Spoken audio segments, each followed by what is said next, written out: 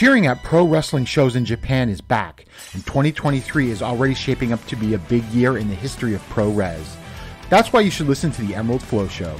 From the Royal Road to the Green Mat, Paul and Gerard take you into the world of All Japan Pro Wrestling and Pro Wrestling Noah. Not only do we analyze events, but we examine business, who is getting over, what angles are working or not. Occasionally, we take a look at other Japanese promotions like DDT and Zero One. So if you're looking for more coverage of the world of Japanese wrestling, check out the Emerald Flow Show on the Voices of Wrestling Podcast Network, available on all of your favorite podcast apps. This podcast is a member of the Voices of Wrestling Podcasting Network. Visit voicesofwrestling.com to hear the rest of our great podcasts, as well as show reviews, columns, opinions, and updates across the world of wrestling.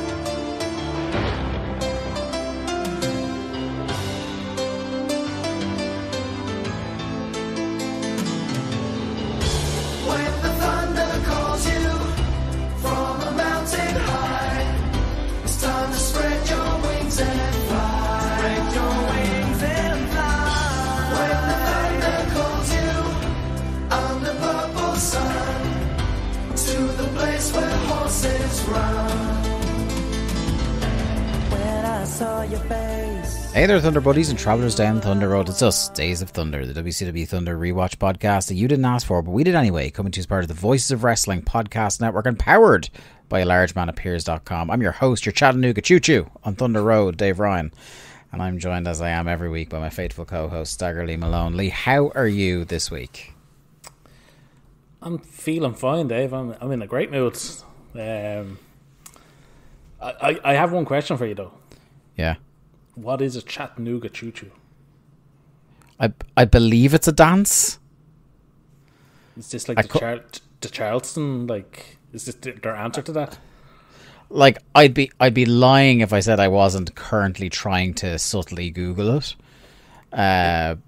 Is it old and that's why Larry keeps harping on about it? Why is the Chattanooga Choo-Choo so famous? This is an actual train. Okay, so it's an actual train. Well, that's what the choo-choo from choo-choo.com/our story. See, this is why we need to have Sean Cedar on the show. Yeah. Now, it definitely is a song as well. So it's a song. Yeah. I think that's definitely like... Oh, there's a movie as well. A Glenn Miller song. You keep telling me things what it is, Dave, but you're not telling me definitively what the Chattanooga Choo-Choo is. Well, that's because I don't know. That would be the main reason there. I don't know what to tell you, mate. You got to give me more notice if you actually want answers to this kind of stuff. There's a Choo-Choo BBQ in Chattanooga, Tennessee. Okay. Yeah, do you want to hear about them? I mean, yeah. I'm always down for a bit of BBQ. There's some great stuff going on over at the Chattanooga Choo-Choo. It's closed at the moment. It opens 10 a.m. on Wednesday. Trying to see if there's any... what are the reviews like of the Choo-Choo BBQ? Well, it's got 4.5 stars on Google. Is that out of 5? Pork plate is amazing. The fries are crispy, not mushy. It's a great place to DoorDash from. They recommend the bestseller, which is potatoes with pork. I mean, I'm down for that. Just to let you know, though, if you're planning to go there on Tuesday, 12 p.m. is its busiest time. This is fucking scintillating chat to start a podcast, Lee. Thanks for that. Really appreciate it. You would have want to start reading the fucking Yelp reviews. Let us know. Well, look, I don't know where to go with that information. I'll tell you what. Speaking of stuff that'll be way behind the time by the time this comes out. Coming from a completely different place than you, I saw the Iron Claw this week. You did? This is like the most appropriate venue I have to talk about seeing a movie. Well, wrestling. I mean, if you waited a week or two, I will have seen it by the time we're doing the next episode. Oh, well, that'll be truly like over a month out of date at that stage. I know. But go on, give us your brief synopsis. I'll just give you your. Well, I don't think I need to necessarily recount the plot. So your brief thoughts. A lot of people who are tuned into this will know, and it will be interesting to get your thoughts later on. No, it won't. I thought it was brilliant. I think it's kind of weird now to have another movie about wrestling that's good. Like The Wrestler was great at the time. Aronofsky's The Wrestler. But movies about wrestling or with wrestlers, as we've learned from our At the Movies series, good ones are few and far between. And this is really, really good. There are obviously, if you're a stickler for history, there are some bits of poetic license and some things that... It's funny, it's true what a lot of people I read previews of this film from have said, where it's like they actually had to reel in what a fucking bummer the Von Erich story is. Because if they did everything exactly like it happened in real life, it would be so unrealistically depressing that mainstream audiences would be like, there's no way that's true. They're laying it on way too thick, yeah. But like, unfortunately, it is very much true. Yeah. So the main stuff they kind of not gloss over, but compress very much. So they compress Kerry's kind of spiraling towards his death a little bit. I feel like they don't kind of... It all happens in a much more compressed manner than actually happened in real life. And then essentially they meld Mike and Chris into one person. Yeah. So it's just Mike in the movie. Chris isn't in it. And it's kind of a mishmash of the two of them. He's there to represent both of them. But it's just another one of those, like, and it was funny because I went to see it with my very normie partner who has no real, like, watched wrestling in 2000 up until probably till WrestleMania X7, had no fucking idea who the Von Erichs were, and I very much had to couch her in because, like, it was our friend of the show and former regular OTT attendee Adam was saying the night before he went with his partner, and that the entire cinema was sobbing by the end of it. Oh, really? Oh, Jesus. Yeah. And I was just like, right, so I need to couch this. And I just told Emma, I was like, it's real fucking hardcore. What happens to this family? Like, it's not good. It's fucking not good. And it was just funny. I tweeted it out, but, like, her main review afterwards, she was just like, that dad was not nice. I was like, yes, Fritz Von Erich, not known for being pleasant. That's probably the nicest way somebody has ever put it about Fritz Von Erich. Yeah, I think your man who plays him, whose name I constantly forget, but he's a face you would know from loads of things. Holt McElhenney. He's really, really good in it. Maybe the one person whose performance I wasn't wild about was Lily James as Pam, Kevin's wife. Okay. Wasn't mad about her. I thought she was very... Now, obviously, the whole plot is pointed at, like, the Von Erichs are the main thing. She's a very ancillary character, but I thought she was very kind of, like... I thought it was a very... Not performed flat, but I thought the character was very flat. Like, existed there to kind of... I don't know. There was just something a bit flat when you compare it to, like, the haunting and deep tragedy of all these brothers and the family. There was just something a little bit kind of like a little step down when it came to how Pam was fleshed out. Well, it wasn't, like, Kevin, like, the main kind of family voice on the movie. Yeah. So it's quite possible. This is very much Kevin's story. He didn't want... his wife being too, like, central to any particular part of the story, and it is very the whole thing revolves around Kevin in a way that, like, maybe, like, depending on who you are and what your thoughts on the Von Erichs at the time were, like, if you're somebody that doesn't know anything about wrestling, you're coming out of this probably thinking that, like, Kevin should have been the real star of this family. Whereas I think, like, a lot of people over time, like, in terms of raw talent and stuff like that, everybody has kind of, like, was obviously Kerry. Mm-hmm. Do you know what I mean? And they do an interesting thing about, like, one thing for something that usually when the subject of a biopic has a lot of input on it, you worry about, are they going to, like is Kevin going to be okay with stuff that doesn't make him look great, basically. And I think they're pretty good at, like, very accurately portraying, like, when basically when Fritz decides that, like, he just doesn't rate Kevin anymore, and he thinks, you know, David's better on the mic, so he should push him for David to be the star guy of the family. Yeah. It does fairly honestly portray how fucking pissed and jealous he is of his brother. And it's funny, like, I think Jeremy Allen White is great as Kerry. Like, I don't think he has enough to do in it. He's missing from, like, the whole first, like, maybe 40 minutes of it, because it's when he's off, like, training for the Olympics. Okay. That's when it starts then. So he's off and people are talking about Kerry a lot, and then Kerry returns about 40 minutes in, and I think he's great. He has this weird, like, because I've started watching The Bear as well, which Jeremy Allen White is the star of. Fucking great show. And it's so weird watching fucking Carmy be Kerry at the same time. But I think he's great. I think he's the one that has the most, like, oh, that's Kerry Von Erich. Do you know what I mean? Like, he looks the most like the Von Erich brother of all of them. I think he's really good. He's really good. Everybody is really good in terms of performance in this.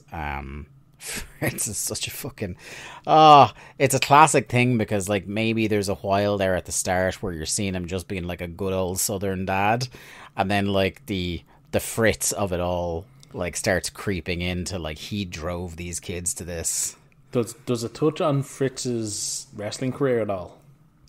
There is, so it opens on, like, a black and white of him showing, like, what a vicious, hated heel he was, but then, like, seeing him come outside, and he's got, like, I think it's Kevin and Jack Jr. at the time, and him just, like, being a dad, but, like, showing how he didn't care about anything as much as he cared about becoming NWA champion. And then, like, fast forward to when he's got the kids, and, like, he drives multiple children into the grave because of his obsession with this belt. Because he felt he had personally been slighted about it. Oh, God, so, but it doesn't focus. That's such a fucking depressing thought, isn't it? Like, yeah, it doesn't focus on his career that much. Like, okay. It's mainly the story of the brothers and this kind of domineering father, and this kind of, like, the mother Dottie being kind of like not, I wouldn't say detached, but very much like that's the way he does things, kind of like, yeah, like, she's not kind of contradicting him or cutting across him. And then especially after, like, there is an implication that kind of, like, she was pretty checked out after Jack Jr. died, and then when the boys start, like, when David dies, I think that's, like, she's just in a downward spiral from then on, understandably. I think a lot of the guys they cast as wrestlers from the time, like, so it's very funny seeing Ryan Nemeth as Gino Hernandez. That's very funny to me, but not in a way that was completely jarring. It did annoy me somewhat that the first match you see, we ended up, I paid for a cinema ticket to go see Chavo Guerrero wrestle. Oh no, that's the first person who's wrestling against was he actually Kevin as Chavo Guerrero? If only. A very Jesse Ventura story way to go about it. No, was he like wrestling as his father? They don't identify him by name. I'm assuming that's what it was supposed to be. I mean, I can check the IMDb if he's got his character listed, because I don't think there was a couple of times where Emma was asking me questions about World Class, and I didn't hear something that was happening on the screen, but I don't think who Chavo, like, I know why he's actually in the movie, and that's because he was, like, the wrestling consultant. Yeah. Oh no, he's playing the original Sheik. What? Yeah. Okay. Yeah, there you go. And you do get to see you do get to see, like, the guy they got to play Harley Race is excellent. He just looks like Harley Race. And I know this because Emma turned to me and she was just like, how did that fat piece of shit become world champion? And I was like, that's the Harley Race vibe. He looks just like an ugly fat dude from a bar, but he beat the tar out of you. Yeah, he's legit one of the toughest men in the world, yeah. Yeah, who was playing... God, I'm trying to remember who played Brody. Fuck. But they had him like in the gear and everything. He wasn't like physically in terms of height wise the monster bruiser Brody was, but he looked alright. It wasn't Nick Camarato. No, should have been. But then I mean the one everybody's talked about is the guy who played Ric Flair is terrible. Like, he's not terrible. Like, he's doing his best. But it's just one of those, like, you can't get any... Like, Brian Alvarez has been saying it for 20 years on podcasts. It's like, you can't get anyone to play Ric Flair in a film. No. But, like, about half of the current day wrestlers do a better Ric Flair voice impression. Like, this guy wasn't even trying for the voice. Which was something. But it's a great movie. It's a fucking bummer, obviously, if you know anything about the Van Eriks, but it's great nonetheless. I'm looking forward to watching it. It was a surreal thing to have people, like, to go to a cinema. It was packed, by the way. Oh, really? Which was weird for my cinema, for any film, let alone an A24 movie about territories wrestling. So that was mental. And then to come out of it and hear people out in the corridors in my local cinema in Ireland talking about the territories. overheard somebody explaining to the people they were with who Bill Mercer was. Oh God. Like, it was insane. And did Roberts talk to you that last night? Yeah. It's the name of their cheat. I mean, listen, I did see that himself, has gone to see the movie, so yeah, who knows, you know. But yeah, no, look, I'm looking forward to it. So what are we going to plug the Patreon here? Seeing as you just did yours, brother. An impromptu at the movies review. Yes. We may as well plug the Patreon, because last week, we dropped a new Rehash of the Champions, Rehash 10, with a special guest for the first time ever. We had Aaron Quinn on the show, talking what is one of the worst clashes we've had so far, but an all around great episode. So that was last week, and then next week we will have a long-awaited TRL, as we will be covering Sting's entire AEW run. So we haven't quite decided yet exactly how we're going to go about this. We may select 6 or 7 different matches from the run and look at it that way, but we will definitely cover his entire AEW career from start right up until Revolution. Yeah. Looking forward to it. To have that drop right in time for Revolution is it's weird that we're on top of stuff like this. Yeah. Even you having to think about when we drop that episode, because now we're banking episodes in advance, is so unlike us. Look at us being prepared. Yeah. And then I don't think we've announced anything in terms of Patreon for post Stinger show, so we'll save that for I have on the list here Days of Thunder 83 in 2 weeks. Yes. Will be our next free show, so tune in to that in this particular slot and you'll get your next batch of I think we started saying we're going to announce 2 months worth of programs unless a TRL comes in and changes the arrangement around. So we'll let you guys know what you can expect over the next while at alargemanappears.com. All right, should we dive into the Observer, buddy? Let's get into the Observer before we get into the Thunder. So the first thing I read in the Observer this week of relevance to us is of relevance to somebody who comes back as the main character of this episode of Thunder, and that's Scott Norton. Yes. So, Dave writes, just how much damage New Japan did in Tokyo from that disastrous main event on the 8/28 Jingu Stadium show with Muta versus Nita became evidence this past week when the finals of the annual tag tournament bombed at Budokan Hall. Scott Norton and Keiji Muto won the tournament. So, Scott Norton has come back in having won the New Japan tag tournament. Would you have any sort of a guess as to who they beat in the finals? What's it, Chono and Tenzan? It is Yuji Nagata and Manabu Nakanishi. Oh, okay. It was what is described by Dave as a mind-boggling finish, where Muto made Nakanishi submit, which makes no sense given that he is to challenge Muto for the IWGP title at the Tokyo Dome on 10/11. That's some real fucking Muta brother stuff right there. Yeah. But the big story was the crowd announced publicly as 9,000, but in reality, roughly 7,000 or less than half a house. It was the smallest New Japan crowd in Jingu Stadium in at least 20 years. Oof, not good. And then they were saying part of it can be explained because they were pushing the Tokyo Dome with the long-awaited Hashimoto versus Ogawa in the same market, so people were holding off. Although it's a weak explanation since New Japan has often promoted multiple shows in the Tokyo market at the same time without having trouble filling buildings. New Japan was also without its biggest drawing card down the stretch, with Chono suffering a herniated disc in his lower back, but that's not a valid excuse for the show bombing either, since Chono has been injured and out of action a great deal over the past year anyway. So everything is going great in New Japan. One of those things where it's eerily similar to what's going on now. Not injuries, but just in terms of like, business, bit shaky. They're about to hit the new Inokiism phase fairly soon, so it only gets worse, trust me. Yeah, we're all 2024, 1999, everything's about to hit the skids.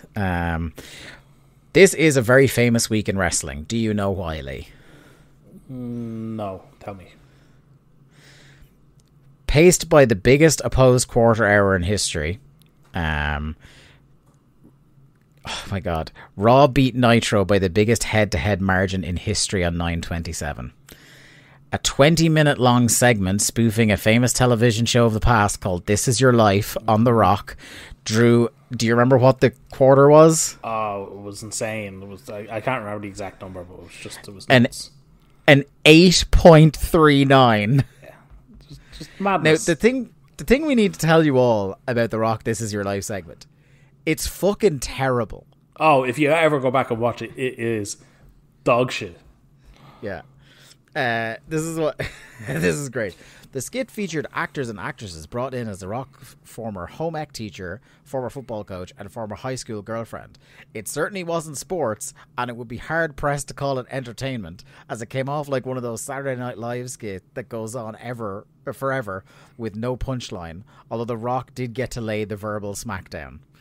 Actually, the segment with the high school girlfriend where The Rock was getting her back for cutting him off at second base was pretty funny, and Mankind did have some good lines. That's like, Dave is really trying there to give them credit. Mm-hmm. WCW, with the beginning of a Perry Saturn versus Conan match in opposition, drew a record low 1.58. Jesus Christ.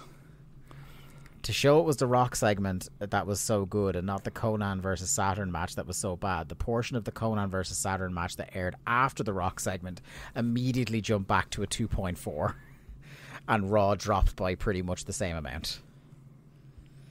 So it was one of the best Raw marks in history overall as well. We've got here, Nitro has adopted some new booking policies, which this show was the first example of. There were primitive, Raw-like storylines throughout the show, with Hogan getting attacked twice by Sting, being taken out in an ambulance, and of course showing up at the end of the show to make a big heroic comeback. I don't want to get too much into that for now, but this is basically, note this, not the last time you'll hear it in The Observer. They're throwing the baby out with the bathwater and changing the whole booking philosophy.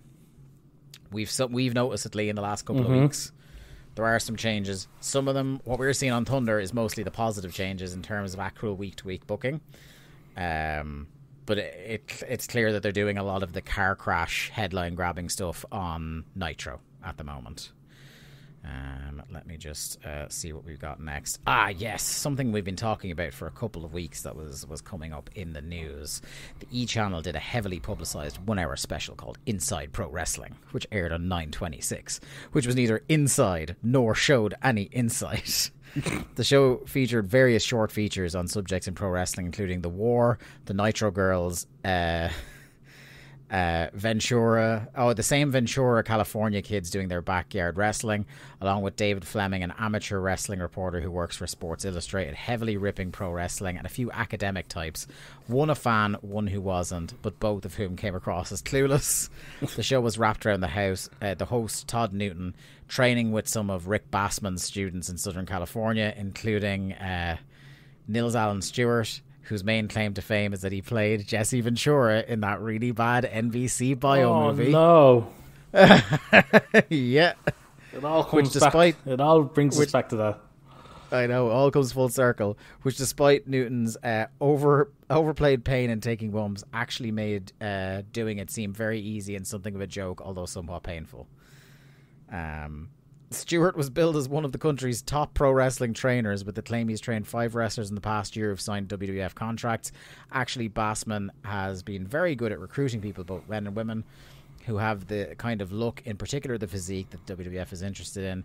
He was the person who first discovered and set up training for both Jim Hellwig and Steve Borden, and came up with their original Power Team gimmick, and getting them developmental deals, although their deals are more because they have the look and are seen by WWF as raw projects as opposed to actually having world-class training.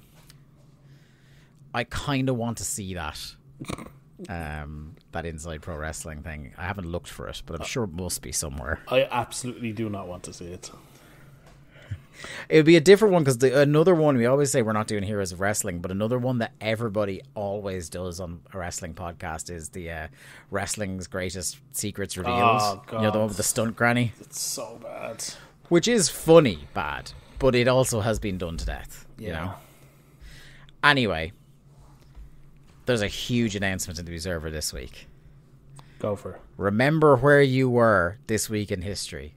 Starting on 10/4, I'll be hosting a 2-hour daily pro wrestling call-in show called Wrestling Observer Live on the internet on the new IATA.com sports channel. Oh, wow. It's the start of the IATA era. Yes. The fucking Wild West. Do you have any particular favourite IATA memories? Because I got some. No. Go on. I'll leave it. Look, like I said before, I'm not a big Dave history guy. Like, I'm only recent to like the Observer and Alvarez and stuff. So you have your whole history with them. My 2 favourites are a teenage David Bixenspan ringing into Eric Bischoff to ask him very seriously why Scott Steiner wasn't arrested for assault on Nitro for some angle he did, and Bischoff being like, it's fucking fake, asshole. Basically. Or the one about where Jim Cornette was asked, a bunch of people he hates are in a boat. Who would he save? And he says, it was sinking. You have to save one, and you can only save one. Who would it be? And he says Vince Russo, and Brian Alvarez is aghast, and he goes, yes, I'd save Vince Russo, because when I drag him back to shore, there's no witnesses left to see what I do to him. I'm stunned to learn that David Bixenspan was a cop caller, even as a teenager. Do you remember when Jim Cornette was like the fun kind of cantankerous? Yeah. That we could all get on board with? So many good ROH shoot interviews and stuff. And then he just had to go and be full corny. Also, as I believe I mentioned on our Clash of the Champions, our rehash of the Champions that just went up, Tom Zenk was always a highlight when he was on Wrestling Observer Live. His God, what was it? Was it Bill Burnett was the promoter? Oh, what was his fucking name? I can't think of his first name, but it was Barnett anyway. Oh, Jim Barnett. Jim Barnett. Jim Barnett. Yeah. He does a great job. He does a lot of great voices, Tom Zenk, but Jim Barnett is particularly good. I was trying to think of Bill Barons. That's what you were talking about initially. I think that's what I'm getting. I'm mixing the two of them because he was involved with TNA and stuff. Now I will, as I do every week, I will finish off with the WCW news briefs. WCW had a meeting with Hogan this past week where he was told that they were going to start this week promoting Goldberg as the top star of the company. Anyway, the idea is that all television shows will end with Goldberg. Technically, Nitro's final scene was Sid finding his car smashed up, which is a fucking iconic moment in Nitro history. Why me? If you've never seen Sid both over and underacting, finding his car in a tiny cube. 22! Goldberg! Goldberg! We're trying to reduce the number of nights of Nitros, okay? But don't think I didn't briefly think, should we do one just for this 30 seconds of gold? At the end of the 3-hour show. Yeah. But the show appeared to be completely built around Hogan anyway. A lot of people continue to question the booking where all the faces get laid out for Hogan to make the save, when it would be better to create a younger star by having Hogan and Flair laid out for the new star to save them, whether it be Goldberg or even taking someone else to elevate. Lineup for Halloween Havoc in Las Vegas on 10/24 appears to be Sting versus Hogan, Vicious versus Goldberg, Hart versus Luger, Flair versus Page, Benoit versus Steiner, Saturn versus Eddie Guerrero, Douglas and Malenko. Eddie Guerrero, Douglas and Malenko versus Mysterio and Kidman. So I think Dave wrote this like after Nitro. Okay. But before the next Thunder. So we know from a segment we talk about that they have been teasing dissension amongst the members of the Revolution for a bit now. Mm-hmm. So them being split off into different matches: Saturn versus Guerrero, Douglas and Malenko versus Mysterio and Kidman. There are also reports this will be combined into a 6-man, and Brad Armstrong versus Berlin. Look at that lineup and find where anyone is being groomed by an older wrestler for future stardom. That's fairly accurate. They need to realize that the ratings and house show decline is not going to stay stagnant if things don't change. It's only going to continue to get worse. There are stories going around the internet about people being fired. At time of press, the only people we could confirm are that some power plant developmental deals were dropped, although we don't know the names. That Scott Vick, aka Sick Boy, who WWF is interested in and showed potential, James Vandenberg, and they were like, when was the last time that guy was around? And Public Enemy, they've all been dropped. At Nitro, they all show up in ECW at some point. At Nitro, wrestlers who had read their own name on the internet were asking around if they had a job, and no one seemed to know for sure. But Eric Watts is still with the company, and Silver King was just given a chance to be in his first angles. That seems to indicate they aren't losing their jobs right now. There will probably be more cuts to come. As far as Savage goes, there are no plans to use him except for personal appearances. And considering his contract, which expires in a few months, it would be logical to think there's a strong chance he won't be renewed, but stranger things have happened. WWE officials have strongly hinted, Jim Ross, and outright said, Vince Russo, that they aren't interested in him. Sorry, just skipping past the house show results.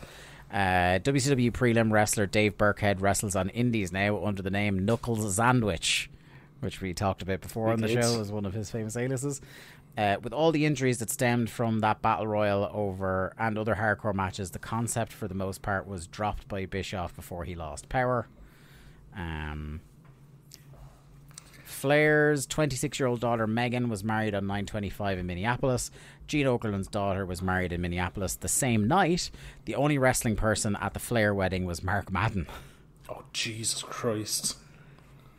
Ultimo Dragon was at Nitro and was scheduled to meet with WCW the next day. His recovery is not looking good, and he was not optimistic about his chances of returning to the ring. Interestingly enough, because he just passed away, Ice Train was backstage at Nitro looking for work, having dropped 60 pounds, and there is interest in signing him. He does come back, yeah. Yes. This is so funny. ICP is now out this week. Sometimes I think they do this every week just to keep themselves in the news, except there's always backup to the story. Anyway, even though they claimed last week they had signed a new deal with WCW, they hadn't. WCW changed the contract from 75 dates max per year to 150 dates max per year. Why would you need 150 dates on the ICP? Why would you need 75, Lee? Yeah, that's true. With their touring schedule, they couldn't make that kind of commitment. Some are saying WCW gave them the contract on purpose as a way to get rid of them after the attempted jump to ECW. There may also be another factor. As part of their new deal, they were going to be allowed to promote their music. An ICP music video aired on the 920 Nitro, and also pass out sample CDs at the house shows. However, before this was agreed to, they went to a house show in Michigan to pass out sample CDs, and the WCW office got numerous complaints from parents when the kids got home and played the thing. It was all the ICP swearing rap. It really shocked me that WCW would allow them to promote their music as part of the deal in the first place, since the Turner organization is so squeamish about things like that. The list of wrestlers scheduled to appear in the WCW movie, which will have wrestling sequences filmed all day at the 10:16 and 10:30 TV tapings in Grand Olympic Auditorium in LA, are Goldberg, Savage, Gorgeous George, Sting, Disco, Page, Kimberly, Mysterio Jr., Saturn, Kidman, Scott Steiner, Sid, Conan, Juventud Guerrera, Bigelow, Booker T, Canyon, Chris Hennig, and other Nitro girls. I think most, if not all of them, are in the final cut of the film. It's funny that even though Savage is on the out and they're looking to get rid of him, he's still booked to be in the movie. Over the past few weeks, merchandise has been averaging at only $5.46 per head.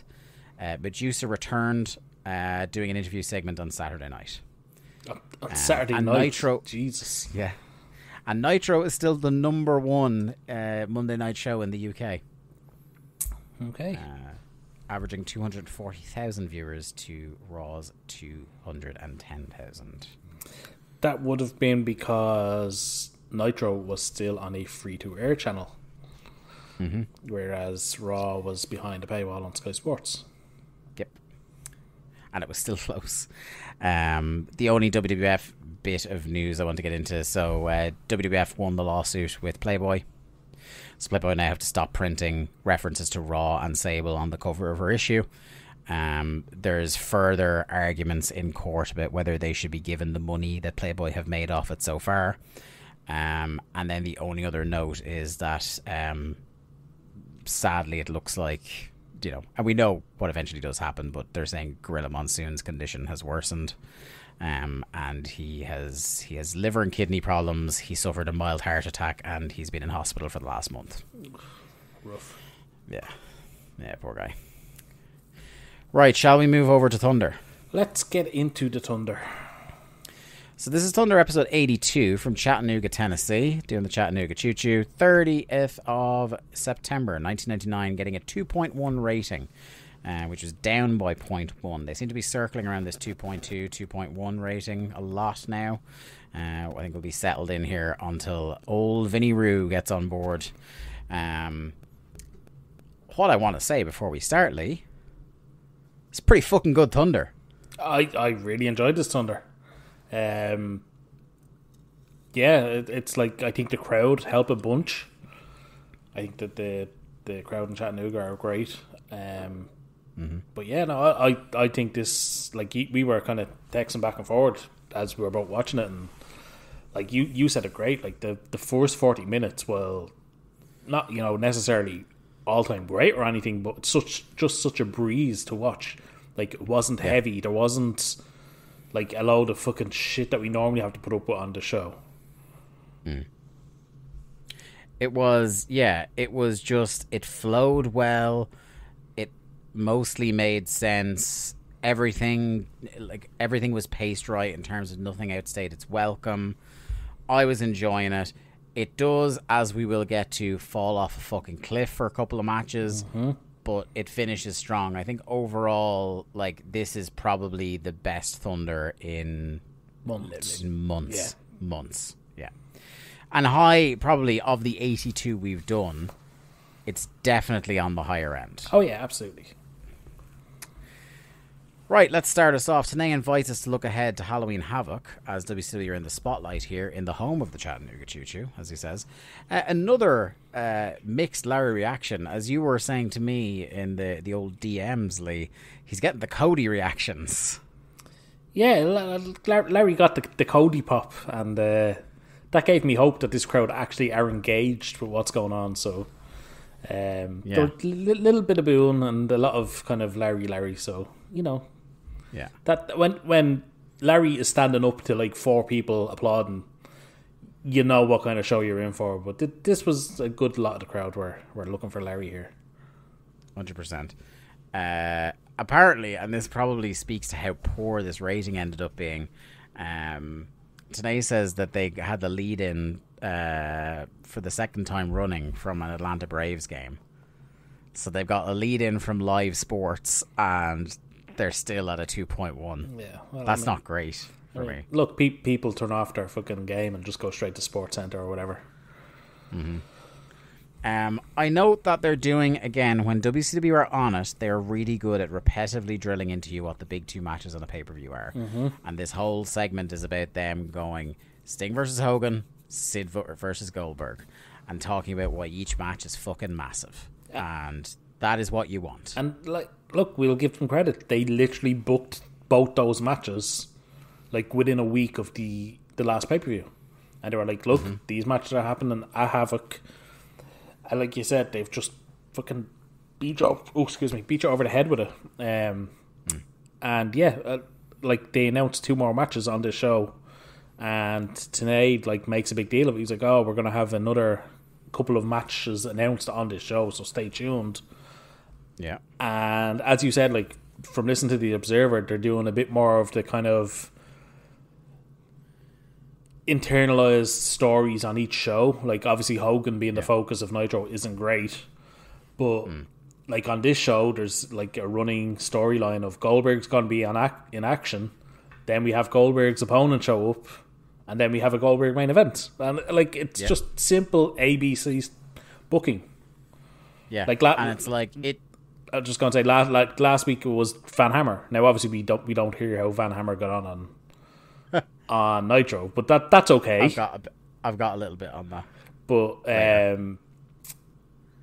that's just that kind of simplistic, making even the most basic of things like a Van Hammer match feel important. Yeah, for sure. And it shouldn't be so exceptional that we have to point it out. No. But unfortunately it is, we've gone from literally last month where it was 2 weeks or between 2 and 3 weeks out from a pay-per-view, and newspapers and media were complaining that they genuinely didn't know what the card was. We open with a 6-man tag match. We kind of alluded to it there during the Observer segment, that Silver King is back in town, along with Viano 5 and the returning Viano 4. To take on Juventud Guerrera, La Parca, and an unmasked Psichosis. He's out under the gigantic towel covering his head because he's embarrassed. This is Viano's first match, Viano 4's first match in 11 months. He had broken his back, I believe, is what they said. So in his time away, Dave, have you learned the difference between Viano 4 and Viano 5? I knew this was going to be the first thing. Do you know what? Larry couldn't tell. It was. So you're comparing. You're saying that because Larry didn't know, it's okay. I'm comparing myself to Larry in as much as I too am a living legend. who in this moment would much rather be on the golf course than dealing with my broadcast partner talking shit. Listen, just because I don't think all Vianos are the same like you do. There was an incredibly condescending moment where he had to teach Larry what Roman numerals are. Yeah. And all I could think about was Viano 3 plus Viano 4 is Viano 7. Adrian's Revenge. But let's talk. I even wrote right lately. I knew you were going to do this so much that my second note. My first note on this match was Larry is stunned by how sexy Psichosis is.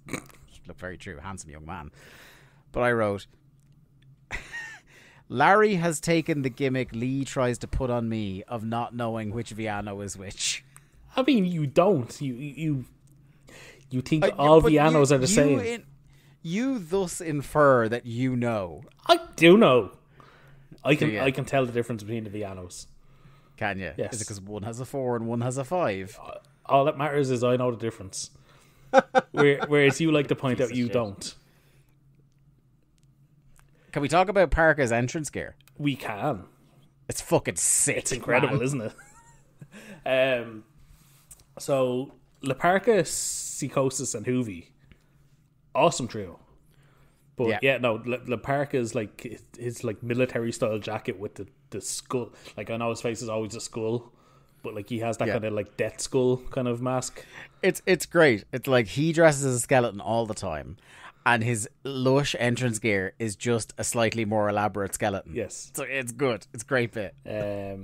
But apparently Silver King was part of the Hoovy, Psichosis, Laparca and Chavo group on Monday. Mm-hmm. And now he's wrestling against them with no explanation.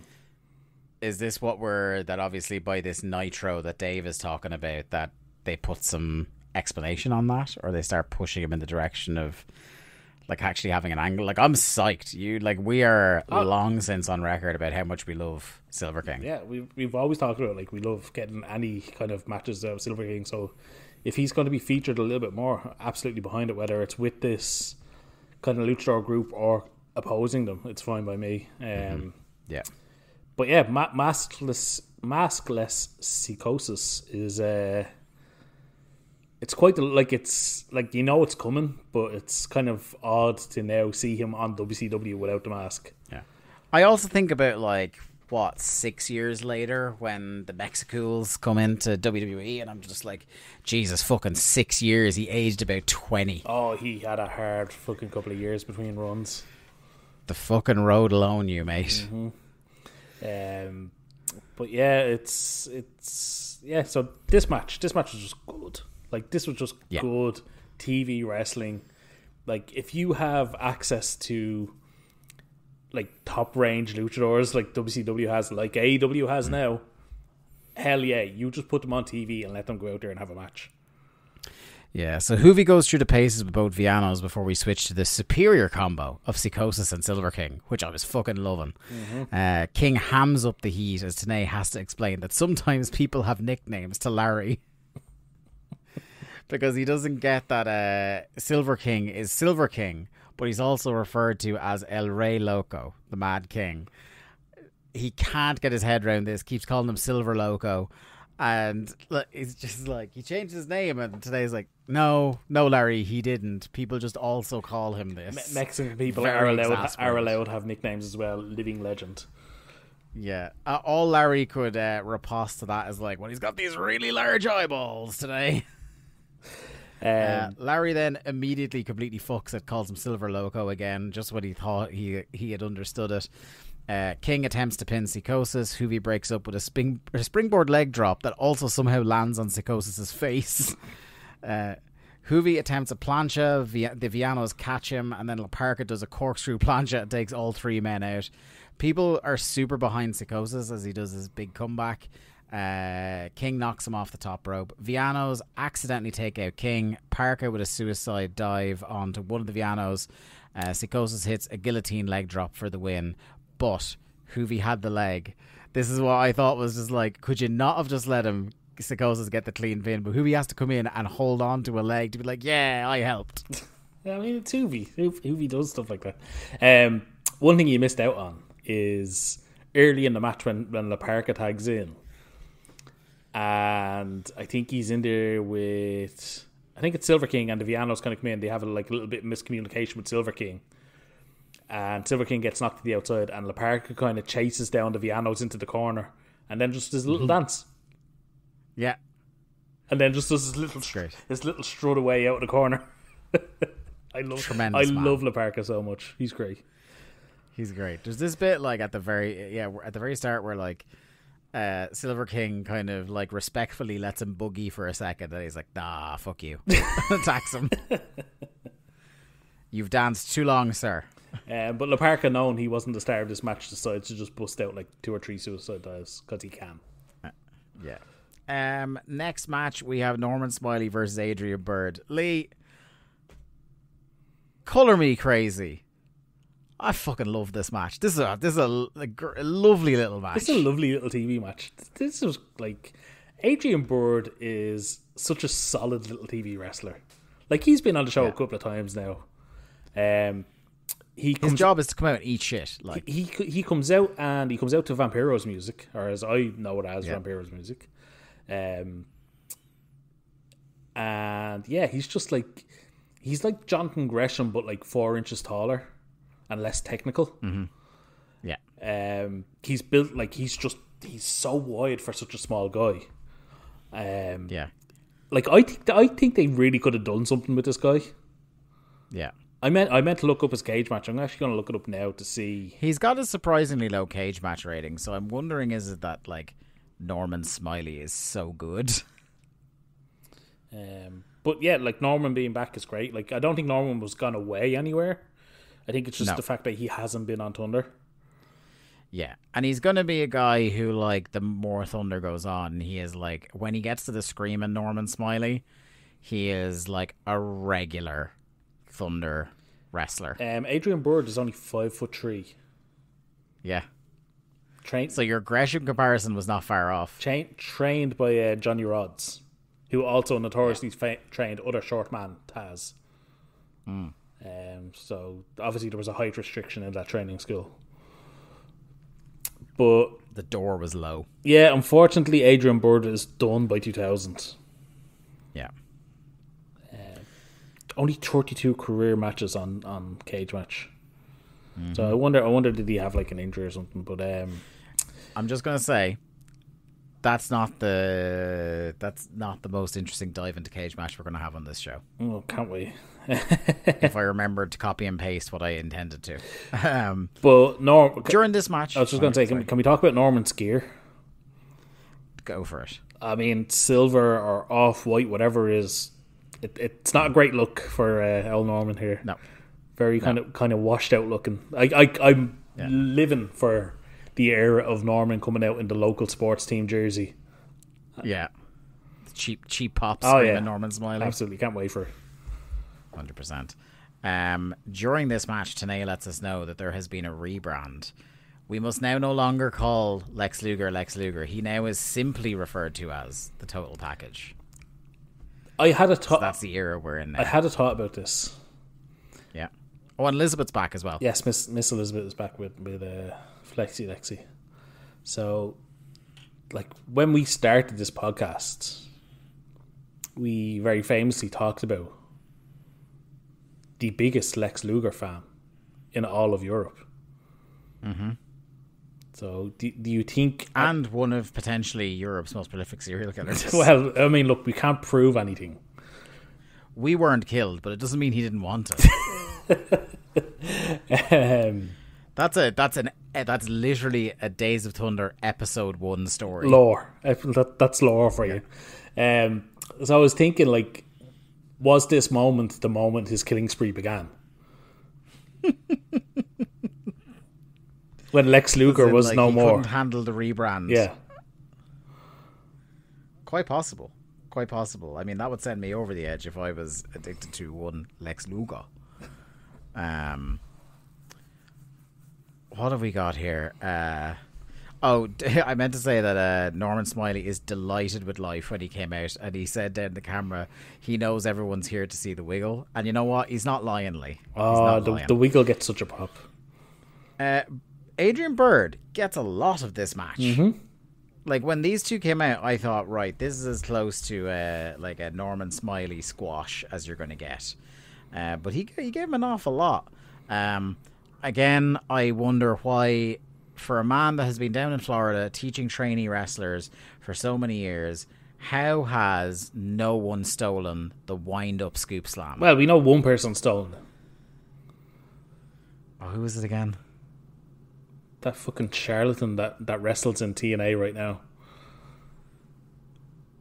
The Janetti of the Major Brothers. Yes, the Prince of Queens himself, your favourite wrestler. Yes. Byrd takes him down with an uppercut and hits... he does one uppercut. Norman Smiley takes a flat back, and then he immediately Adrian Byrd goes down to one knee and pops the double bicep. Lost it for that. That was great. I've done one move, one strike, and I shall showboat.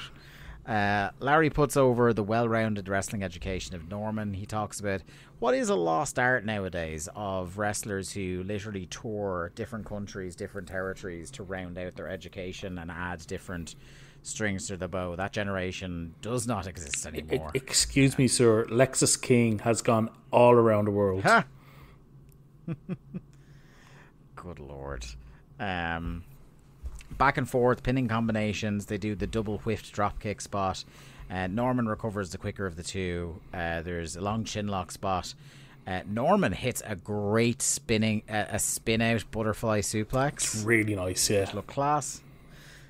Wins with the Norman Conquest, and that was a very fun little match. Yeah, it was a nice little kind of undercard match. I'd gladly accept one of those every week. Then we have what might be one of my favourite bleed-in segments we've ever done. I am just like shocked about how, for a company that essentially doesn't have a women's division, for multiple weeks now, the women's segment with actual wrestling is, one, maybe the best wrestling, and two, gets the crowds going more than almost anybody on the show. So we start out with Mona on the ramp with Mean Gene. She's, the one thing about her we'll say, because you know she is very early on in her career, is she is whispering into that fucking microphone. It is hard to hear what she's saying. She puts over the laundry list of wrestlers she's wrestled so far on WCW. Gene asks for her thought on the shady finish from Brandy Alexander the previous week. Says that doesn't matter. She always gives 100%. Brandy runs out and absolutely fucking decks her, bulldozes through her. Yeah, it's great. Takes her high heel and starts battering her face with the heel, and we've got a match, Lee. I love it. Yeah, so good. Yeah, like this feud has been great. I like it. It's barely a feud because WCW, like up until this point, hadn't really acknowledged it at all. Yeah, but these two women are just talk about maximizing your minutes. Yeah. The one criticism I would have of this match is that they shouldn't have gone to the ring. Once they start having to wrestle, the heat goes down a couple of gears until the finish. Would you have just done like a beatdown segment? Because they could... Well, no, I would have just had this wild brawl that went on for as long. Oh, right. Because a lot of the spots that they do in the match, they could have done in an outside-the-ring brawl. But it was when they got in and started like doing actual razzling at the end that like I was still enjoying it, but you could tell the crowd wanted a fight this night. So there's great stuff like when they do some chain wrestling. Mona is really quick in the ring. Like she doesn't know exactly where she's supposed to be all the time yet, but like she is very fast. Crossbody for 2, hits a snapmare. Brandy hits a jawbreaker for heat. Brandy does this bit where she takes off the long glove that Mona has on and chokes her with it, but then when the ref comes around, tries to hide it in the crook of her arm that she's being choked. That's good old school heel shit. There's a bit of an awkward backslide attempt where I think someone's balance was a bit off and it just looked... The story of the match is that Brandy is like vicious and hitting Mona with absolutely everything and can't get anything close to a 3 count fairly, and the only time she's getting near falls is when she's trying to like leverage a pin or she's trying to choke her or she can't do it fairly. Mona attempts to fire back, gets poked in the eye. Mona attempts her bridging Indian deathlock, but Brandy gets to the rope. Tez press and then chops from Mona. Sidewalk slam for 2. Northern Lights for 2. Stomps in the corner, yanks Brandy out. Top rope Frankensteiner for the win. Yeah, I thought that was a cool little finish. Like the handspring back elbow straight into the top rope Rana. Like that was pretty, like it was a clean finish, but like it was a pretty smooth finish as well for like Mona not having the most experience in the world at this point. This was the hoot of the night. Absolutely. Speaking of hoot, I hooted at the start of this match. This next match, Dean Roll versus Frankie Lancaster. Lee, do you know who these two men are? Well, one is Dean Roll. I know that. You know who Dean Roll is? No, go on. Who was it? Okay. So, I'll give you Frankie Lancaster first. You might know Frankie Lancaster. Yeah, he's a long time jobber for years and years, I think. He is better known to some older wrestling fans as Heartbreaker Adonis. Okay. You remember the Heartbreakers, Apollo and Adonis? Briefly. Dean Roll would go on to quite a bit of fame under a completely different gimmick. What if I were to ask you, Lee, to give me a show? Just as you said, another gimmick, it came to me. Yeah, it's of course Shark Boy. Yes, it's Shark Boy, the man who is living off the money he got from Robert Rodriguez. Yeah. So this was odd to see these two come out and have a competitive match. It was very strange, wasn't it? Because usually you get the new guy against an established guy, or you get one or the other being fed to a monster. But this was just two guys that aren't on TV wrestling each other on TV. This felt like they accidentally aired a dark match. Am I out to lunch to say that Frankie Lancaster should have been the WCW version of Hardcore Holly? Okay. Am I the only one? Explain your working. No, just they look really similar. Lancaster gives off that kind of pissed off veteran vibe. Yeah, I think he could have carried it. Do you remember how I said usually it's one or the other man getting fed to a monster? They both get fed to a monster. Because this is it. We were sitting there and we're just like watching this just match for a while. I was like, something's off about this. And then, Lee, I think this is the moment where you came out of your chair. It's like the Rick Steiner that we actually want rather than actual Rick Steiner. Big fucking Scott Norton comes back and fucking pulverizes these men. Flash Norton is just an unadulterated one of my faves. Just seeing him get in the ring and pummel people is fucking great. The powerbomb he gives to Dean Roll, where he like... You know when you're giving somebody a powerbomb, like they're dropping your shoulders, but that where they placed them on one shoulder. Over one shoulder. Oh, it's so fucking good. And like Frankie Lancaster's a big boy, and he got him up as well for the over-the-shoulder powerbomb. Two things I gotta say before we move on. I want to talk about the promo in a sec, but the first thing before the promo is I think my favourite line of the night from Larry on commentary is Frankie Lancaster is greased up and ready to go. And then later on, because he's just like, I think we were all in awe of how much baby oil was on Frankie Lancaster. He goes, Dean rolls in there with a veteran more oiled up than my Viper. Okay, I wrote down this Scott Norton promo because it fucking rocked. Go for it. Firstly, you want to know how little of a fuck Scott Norton gives, Lee? I do. He's still in his NWO gear. Yeah, I did note that for later on, yes. Okay, so he goes, see, a man's got to do what a man's got to do. And to get the attention of a certain man, this is what you got to do. I ain't starting at the bottom. I'm going all the way to the top. And I ain't waiting very long. Goldberg, I'm next. Fuck, that's a great promo. It really is. Like, it's brilliant. Now, I will say, in his defense, Scott was still in the NWO Japan. Yes. Hence why him and Muta won the tag league. True. This is a fabulous promo. And then we get immediate follow-up after the break. Tanae's in the ring, introducing the hottest superstar in wrestling today, Goldberg. Oh, fucking what a pop. What a pop. He asked for a response to Scott Norton. He says week after week, he steps in the ring and meets challenges head on.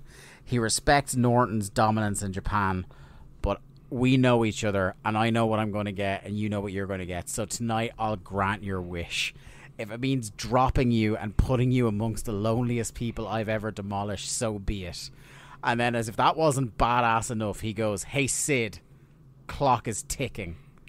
He says, I want you to watch closely to what I do to Scott tonight, because the same fate awaits you at Halloween Havoc. God, fuck it, just simple pro wrestling, mate. Goldberg was fucking brilliant there. And I don't know if you clocked it, there's literally a camera angle for a brief second where Gene is just in the background and Goldberg kind of looks at him, and Gene just looks at him with like a proud dad look, going, yeah, you're doing great. Yeah. No, that's definitely the best Goldberg promo we've seen so far. Mm-hmm. Our next match. Sadly, things can't necessarily continue. Now, I think there are things to enjoy about this match, but we'll talk about it. It's the First Families, Brian Knobbs and Hugh Morris with Jimmy Hart versus the Brits, Dave Taylor and Steven Regal, with the returning Fit Finlay in his sparkly shirt. Fit Finlay's going out to a disco tonight.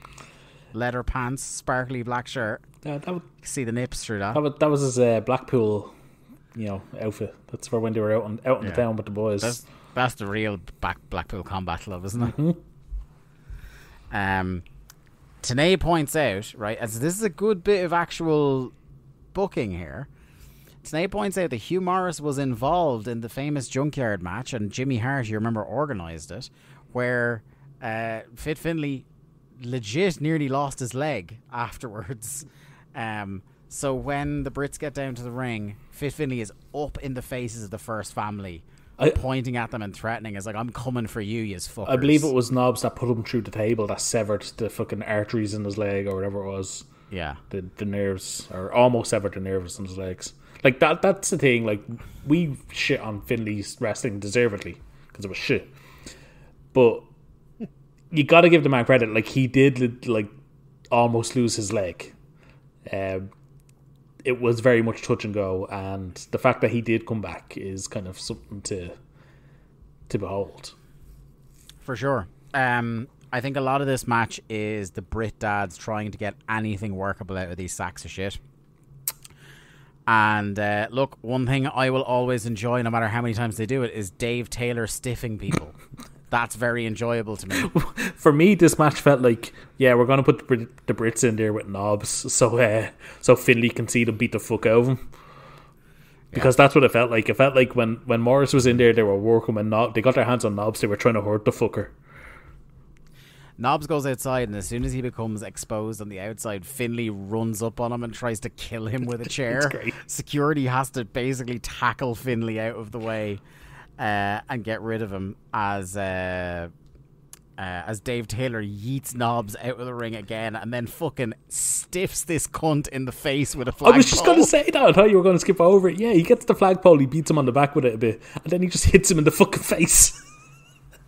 And then hoofs him into the steps as well.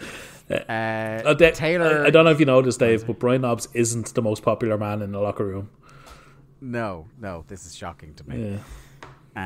But he's still got brother looking out for him. Taylor does a unique bit of offense that none of the crowd got what they were doing, because he head scissors Regal into doing a senton onto Knobbs. The crowd completely sit on their hands for that spot. Knobbs goes for a hot tag, but Dave does as dramatic a leap as a man who looks about 55 years old already in 1999 can do, to block it off. He shoves Knobbs into the ropes face first. Some scrapping in the corner. Go on. I was just going to say, I think Dave Taylor was trying to go coast to coast. Yeah, he did not get there. He landed somewhere in the Midwest.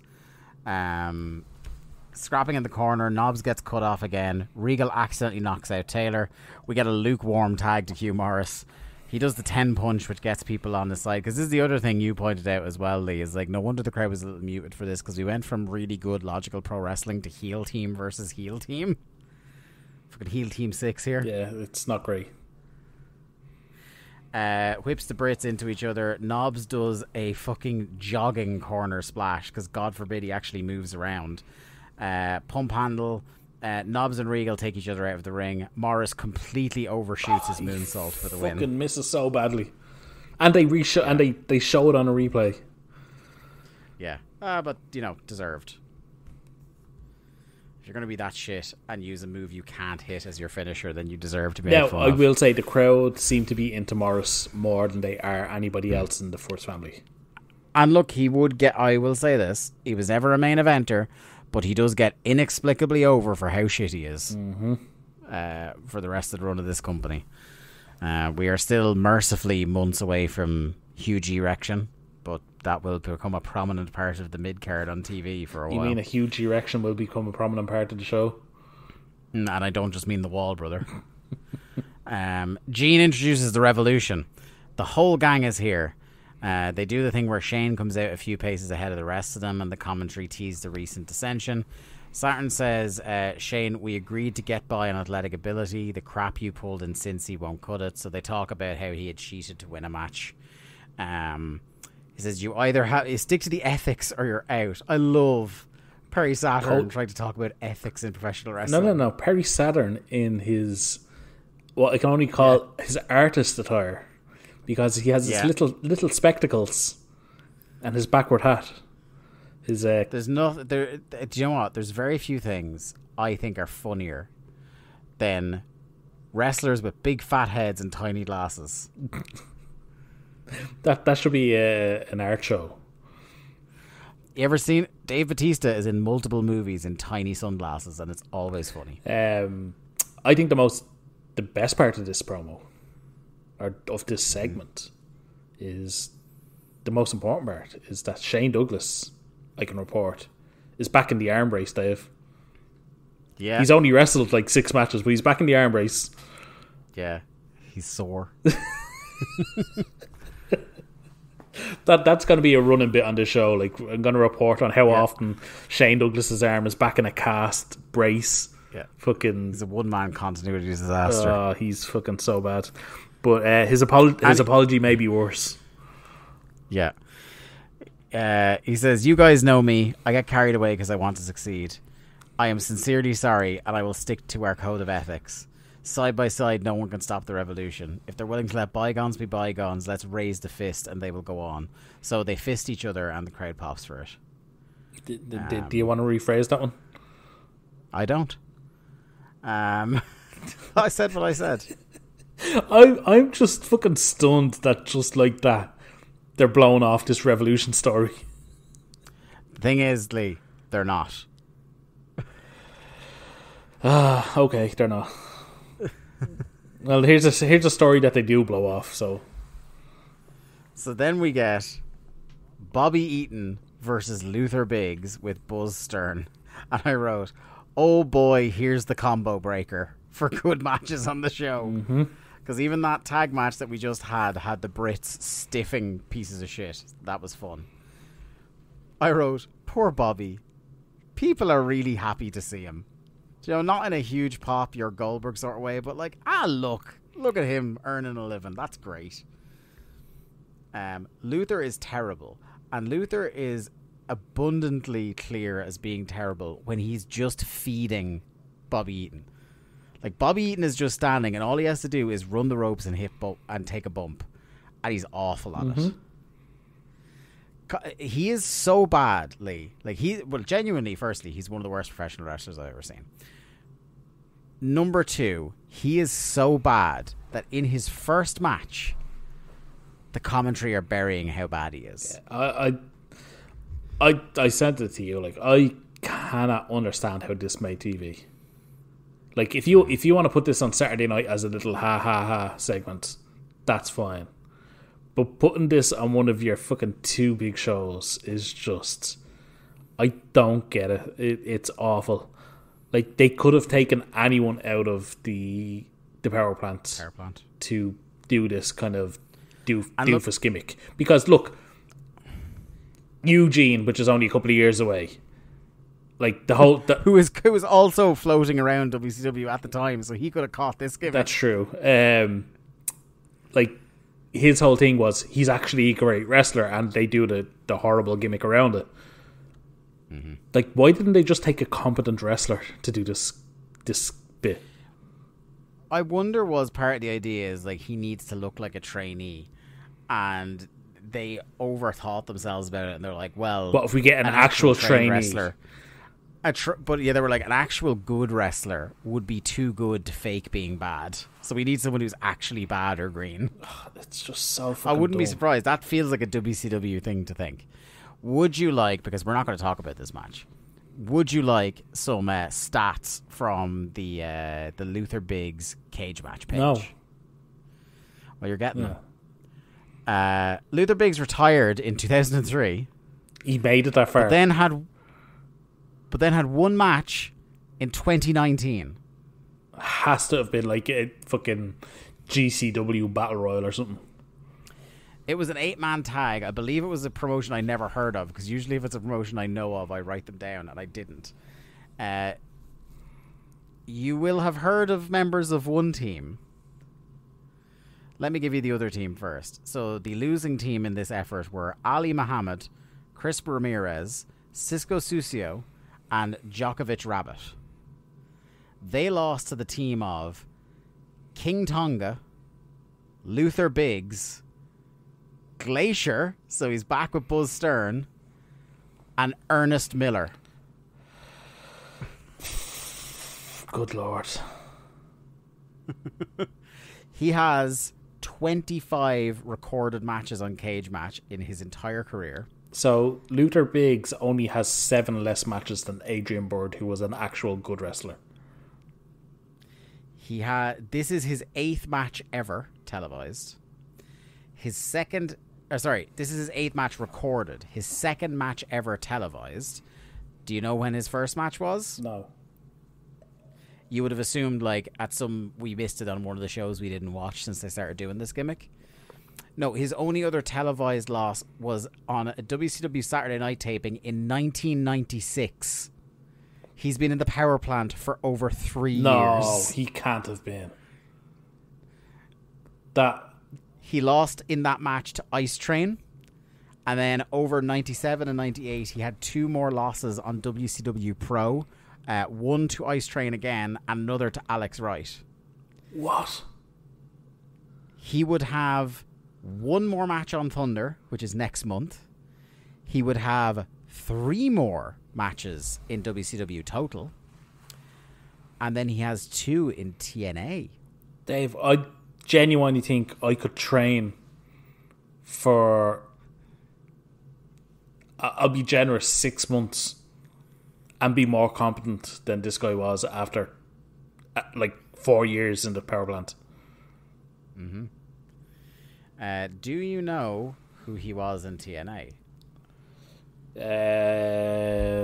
What his gimmick name was, should I know? It's not like he's massively famous. I'm trying to think of the early shows. Well, he is if you're... I know Garrett Kidney is currently screaming it at us. Go on, go, tell us. He was Disgraceland. That ring a bell, yeah? Yeah. Mm-hmm. Yeah. Mm-hmm. We should probably have called up Garrett for his Disgraceland takes. Do you know what I'm going to do? I'm going to text Garrett right now as we're on this show and say, Garrett, we're recording a show and I would like your thoughts on Disgraceland, please. Give me a moment here now. You can edit all this out if you want. It's just, I know you're not going to, though. No, I will. I mean, maybe I will. You won't. We'll see. Just because you're an awful fucking editor. Thanks, man. Appreciate it. No, I only don't edit things out when it's you spilling beer on yourself because that's funny to me. Never happened. They even botched the finish in this match, Dave. Yeah. Talk about this incredible Matt classic as I text Garrett Kidney. So, Eaton gets a neck breaker and it's not supposed to be the finish because Glacier is supposed to break up the pin. Except Glacier is out of position for no apparent reason and misses breaking up the pin, and I believe it's Slick Johnson as the ref. Just counts 3, which he should. And yeah, so Bobby wins, and then Glacier puts a full Nelson on both Eaton and Biggs with the idea of being it's tough love. Dave, he's shown some tough love to Luther Biggs. Mm-hmm. Do you think, at what point do you think during them doing the backstage stuff, did they get a whiff of how shit this guy was and decide to immediately abandon ship on this? Well, the fact... Because this was communicated straight away that this is dead in the water, dead on arrival. The fact that he gets trotted out again next month tells me not very fucking immediately. Yeah, it's true. But it's only about, I think, 2 or 3 weeks now, so it's probably the next set of tapings, and then he's done. Yeah, it's... If Mr. Garrett comes back to you at some point before we finish recording, we can go back to his Disgraceland takes.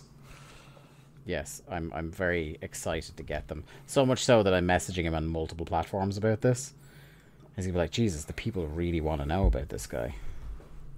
And hey, but mate, yeah, if you do want to know about Disgraceland, go check out Garrett's podcasts. Go check out You Gotta Be Kidding Me, because they've already long since passed when Disgraceland was around, so they've definitely talked about it. I do love, by the way, he sucks so bad that when this beatdown happens at the end, when Bull Stern gets and beats down, they cheer. I mean, I did love that. The South loves a bit of tough love. This is true. May I interest you in what I'm sure was your match of the night? We're moving on to next. You want to talk about like bad to worse? Look, I'll always have time for Brad Armstrong. But when Horace comes out, I was like, oh, literally my first note was, oh God, are we doing another Horace Hogan push? I was like, I was way too quick in calling this the best Thunder in ages. And I was delightfully surprised that we are in fact not doing a Horace Hogan push, Dave. We are in fact doing a Brad Armstrong push. Yeah, it's the fourth rebrand of BA since I wrote. This is BA reboot number 400 now that the No Limit Soldiers have disbanded. Well, his two boys got fired, didn't they? Swole and 4x4. Yeah. And just Master P has just noped out of the place. So BA has crawled back to the family. As we learn, he captained an Armstrong team on Saturday night. Containing. Are you comfortably seated, Lee? Never, but go on. Because this is where I alluded to, we would get back to this earlier on. This is where I had the moment. I was like, why have these last two matches been on TV? And I was like, wasn't Van Hammer supposed to wrestle Sid at some point? Okay. And I looked into it. See the way he was supposed to do it. Was it Nitro this past week? He was supposed to wrestle Sid for the US He was supposed title. to challenge the winner of the main event from Thunder on Nitro. Yeah. So he didn't. Oh. He randomly does get the match 2 weeks from now on Nitro. Okay. And gets killed in 3 minutes. Oh.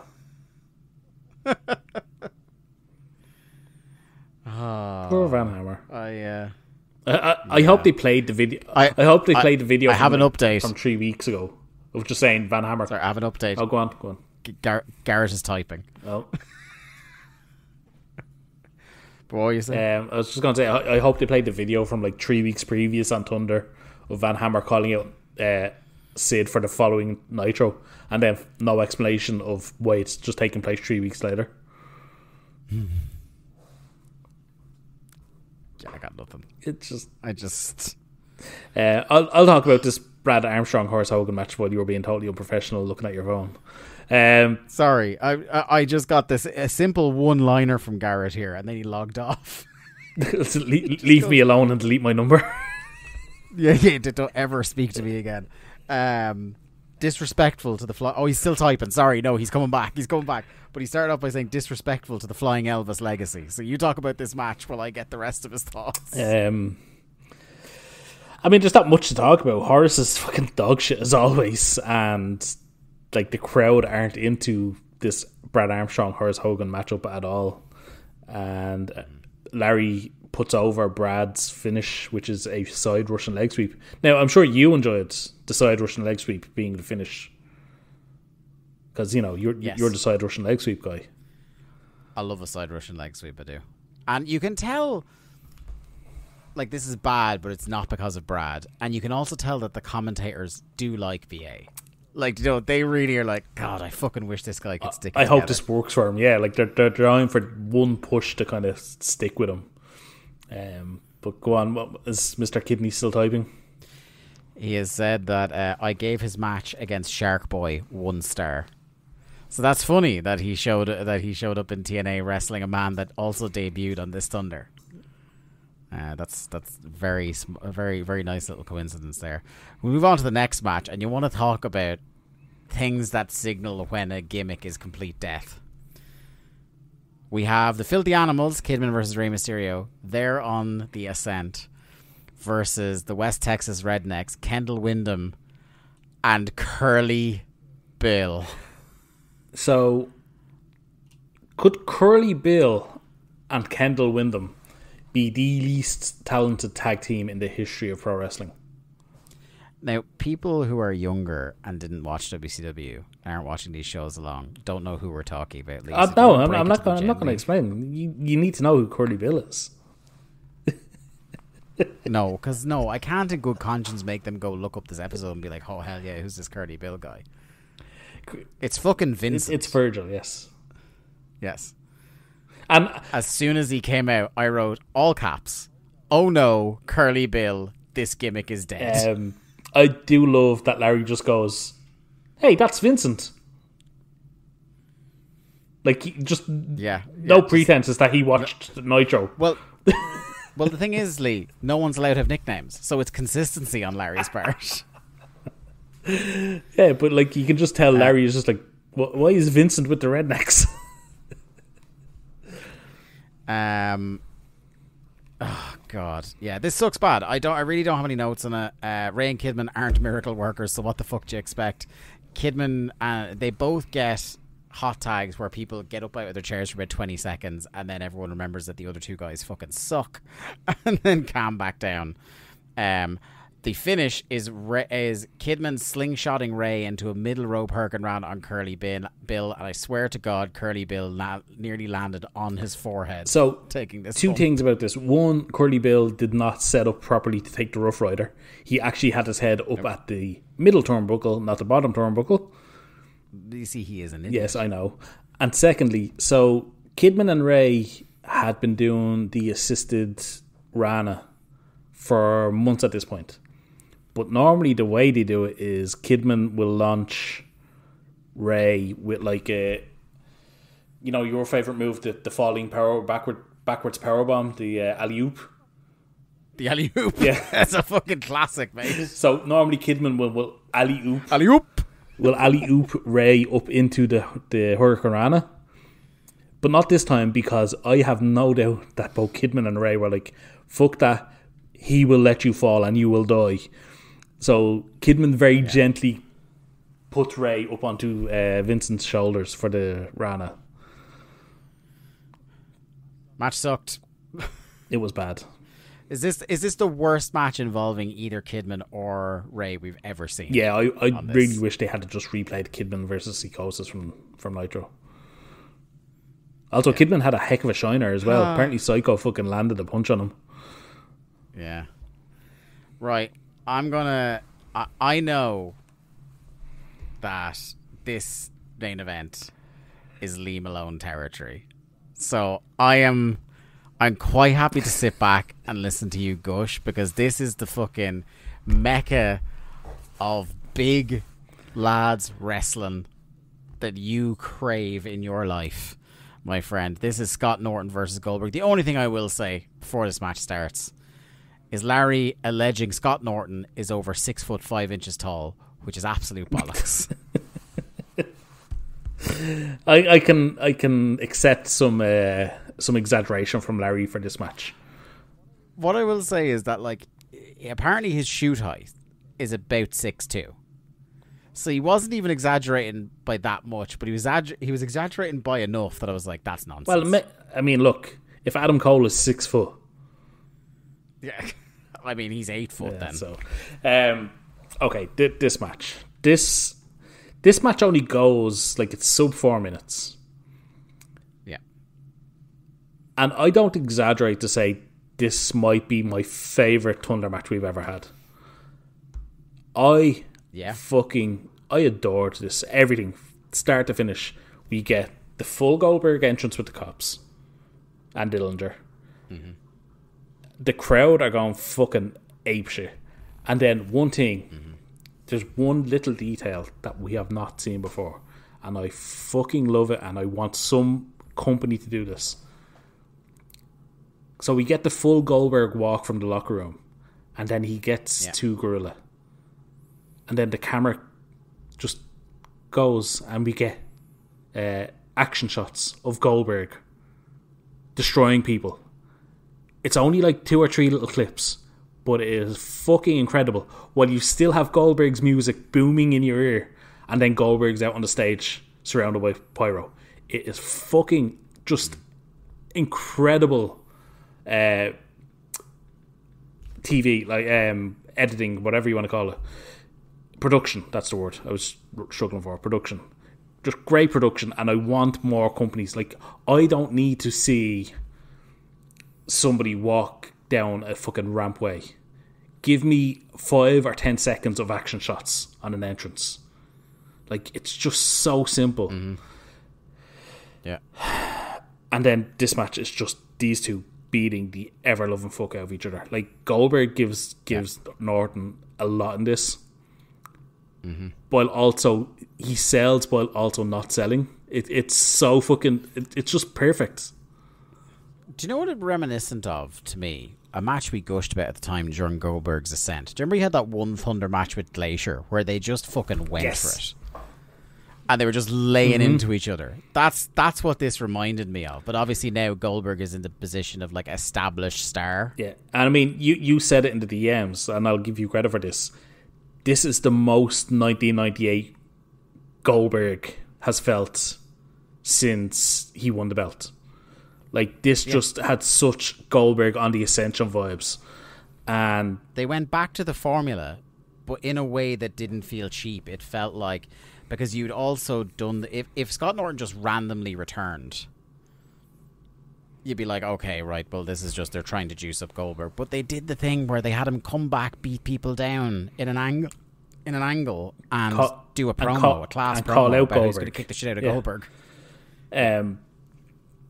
Like, even simple little things, like they're on the outside and they're fucking laying into each other, and Norton rams Goldberg's head twice into the ring post, and Goldberg sells it. But then Goldberg gets a hold of Norton and just fucking rams his head into it once, and Norton's out on the ground. Like, just simple little things like that where you're going, yeah, Goldberg's putting over Norton here, but he's also showing that he's tough as fuck. Yeah. I love the spot where they both go for the flying tackle in the ring. So... And they just like... Oh. Yeah, it's...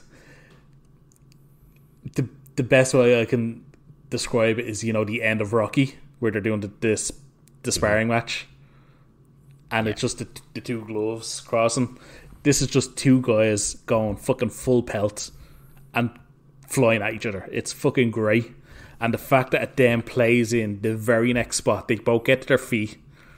Somebody whips, one of them whips the other into the ropes. We get the duck down. They hit the opposite ropes.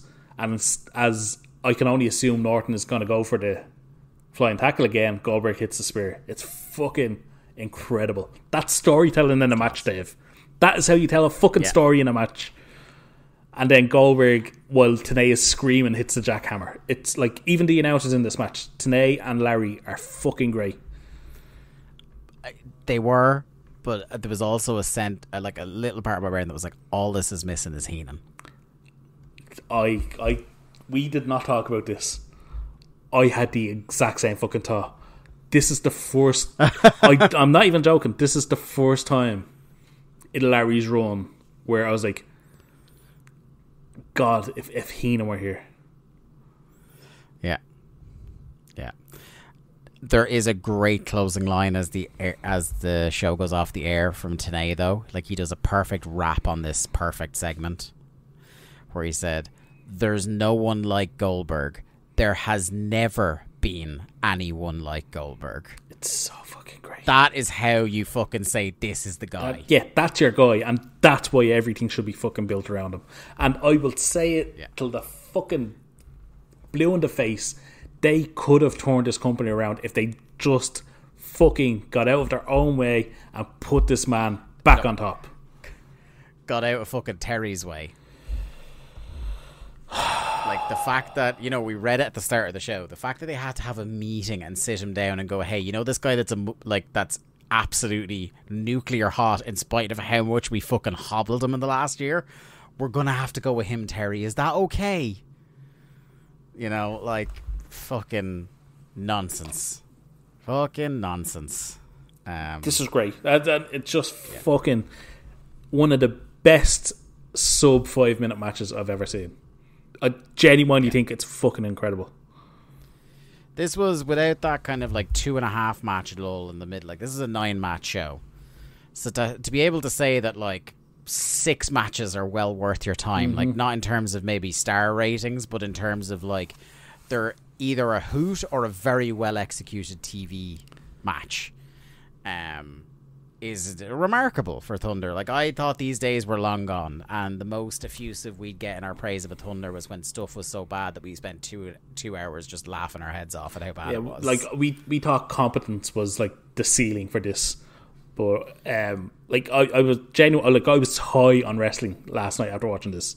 I was just so fucking jazzed up after this, and I was thinking, I was like, is it just a case of the fact that we do watch so much bad that when we do get something like this, that feels so much more? And if somebody were to just drop in and watch this one match, would it hit the way it hits for us? And I don't know. Yeah.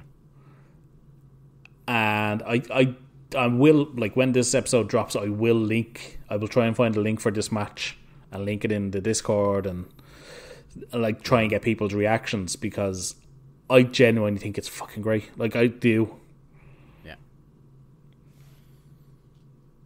Yeah, it's great. It's great. Anyway, overall thoughts to wrap up in terms of winners and losers. You've kind of, I think we've tipped the hand of what we thought of the show. Yeah, the show was really good. Winners and losers, like Goldberg, obviously big fucking winner. Like, great promo, fucking awesome match. I'm top man. I'm really into this. Like, I don't know how much of it we're going to see, but I'm into this Hoovy, Psichosis, La Parca trio.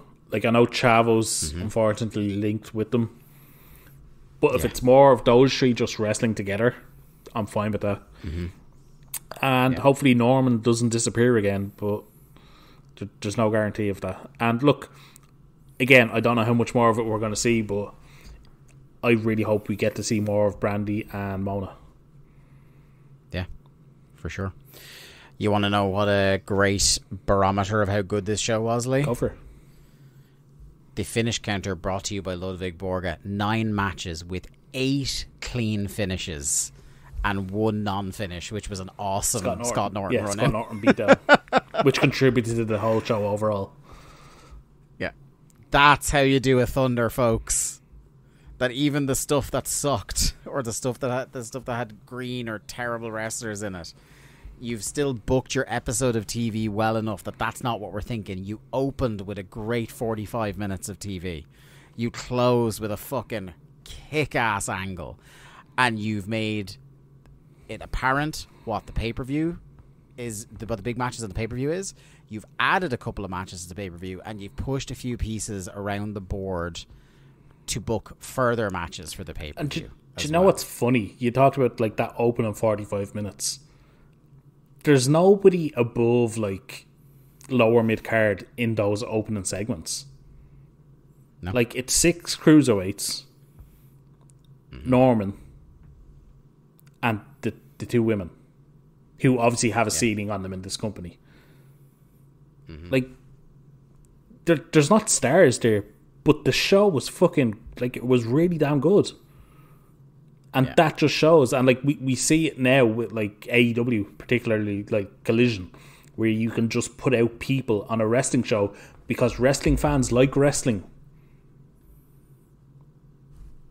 Yeah. Simple as. And lessons that I think, unfortunately, we know WCW don't take. But lessons I hope modern wrestling companies take, that like you don't have to be afraid of wrestling. Just book wrestling on your wrestling show. It's ultimately what people want. Anyway. You know? Yeah. Anyway, right, that's going to do it for this episode of Days of Thunder. Thank you all so much for listening. We'll be back on the free feeds in 2 weeks. We will be back behind the paywall on Patreon next week. In the meantime, check us out everywhere.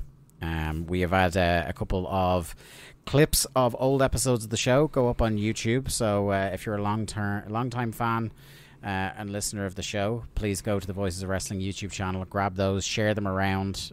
Maybe your mates or other people on the social media haven't tried the show before and they want a nice snapshot. I know the total package is the total package story isn't up yet. The total package story is going up. We have, as of time of recording, us discovering that the Jesse Ventura movie exists, and God, what was the other one that went up? Oh, for the Enos alert. Oh yes, the original time I surprised us with the Enos alert theme song is up, and yes, two of our favorites, the total package story and of course the story of my granddad versus the Magpies, are coming at some stage soon to the YouTube, and we will be sharing those on Twitter. But thanks very much for checking out Days of Thunder again. We shall see you all very, very soon. Goodbye. Thanks everyone for listening to another episode of Days of Thunder. Days of Thunder was produced by Lee Malone and edited by me, Dave Ryan. To keep up to date with the show and find all the ways to listen to us, you can follow us on Twitter at WCW ThunderPod, or click the Linktree link in our Twitter bio or in the show notes. I am at The Day to Dave on Twitter, and Lee is at Malone_713. Days of Thunder is a part of the Voices of Wrestling podcast network. Follow the VOW network anywhere good podcasts are sold for more fine podcasts than you can shake a stick at. Thanks.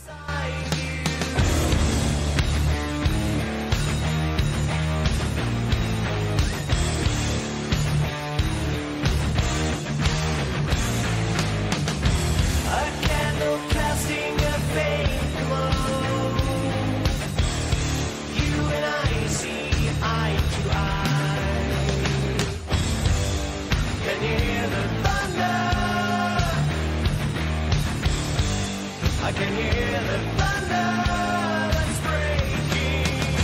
Now there is nothing between us. From now our merge is eternal. Can't you see that you're lost? Hi, my name is Tyler Fornes, and I am the co-host of The Good, the Bad, and the Hunky here on the Voice of Wrestling Podcasting Network. Every week, my co-host Fred Moreland and I discuss all the happenings of All Elite Wrestling and everything going on in the universe of Tony Khan.